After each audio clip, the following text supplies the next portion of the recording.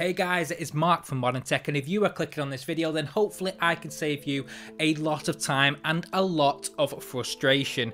Now in this video, I'm going to show you how to run EXE files on the Steam Deck.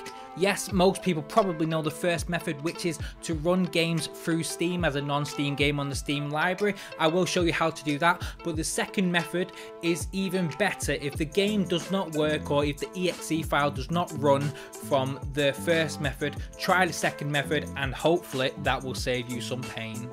So the first step is the most obvious one, which most people do, and that is launching the EXE through Steam as a non-Steam game. So what you do when you open up Steam on the desktop mode, you click on games, which is at the top, then you scroll all the way down to add a non-Steam game to your library. All you do from there is simply navigate through your Steam Deck to find the file and click on it and click open, and it should be relatively straightforward. Once the game is added, you will find it in your list just like any regular game, and all you can do is simply click on it and click play, and in most cases it should open straight away.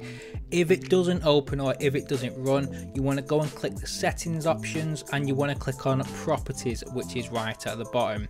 And in properties you want to click on compatibility, and then you want to click force specific Proton or something along them lines. Proton experimental is probably the best for most cases, but sometimes you have to just figure it out and just try a few different ones. If you are doing something like I did and it didn't work at all, then you will have to use Wine, which you can launch through a program called Lutris. So all you do is simply open up the store finder and search in Lutris. So type in Lutris and it should be there straight away. Once you find it, all you do is click install and then you wait a while. It does take a little while to install depending on your connection speed. For me it probably took about 5 minutes, and in this time I decided to navigate to the file that I wanted and copy and paste the search bar at the top, just so I can easily navigate to it when it comes to adding the program.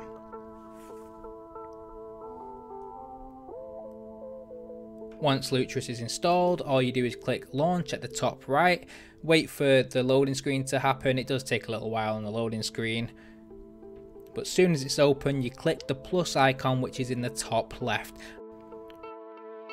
And when you get to this page, you want to click on the one right at the bottom with a plus icon, which is add a locally installed file.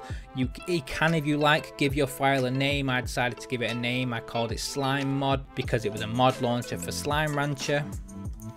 And then the most important part is to come is where you select the runner, and from the runner option you want to click on Wine, which is right at the bottom, and this allows you to run Windows games.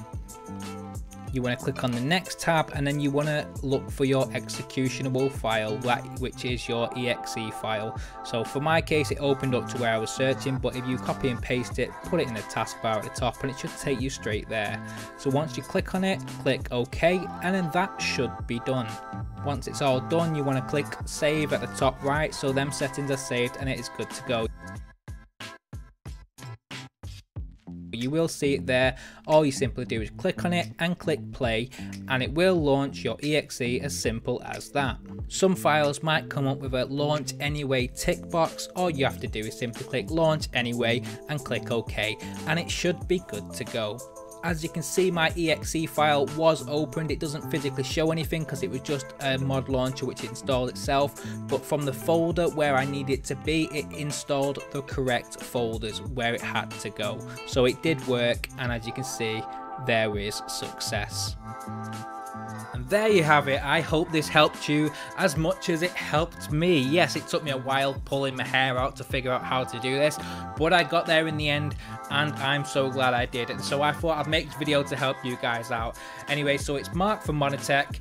If you like this video, please give it a like, comment, subscribe, let us know how you are getting on.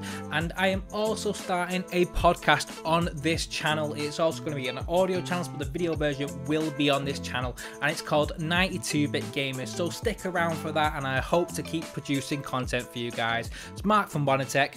Thanks for watching.